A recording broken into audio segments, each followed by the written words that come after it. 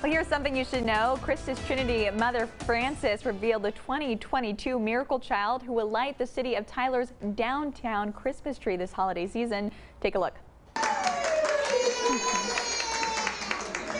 How cute. A Miracle Child has been lighting downtown Christmas tree for the past 34 years, and this year, happy and healthy Corbin Robinson will continue in that tradition.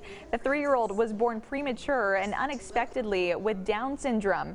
However, his parents say this has never stopped their son from being the miracle that he is.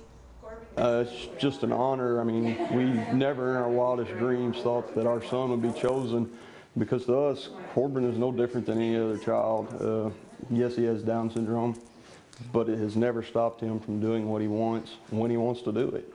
The holiday celebration will be on Thursday at the TV Butler Fountain Plaza in Tyler starting at 6 p.m., followed by a parade.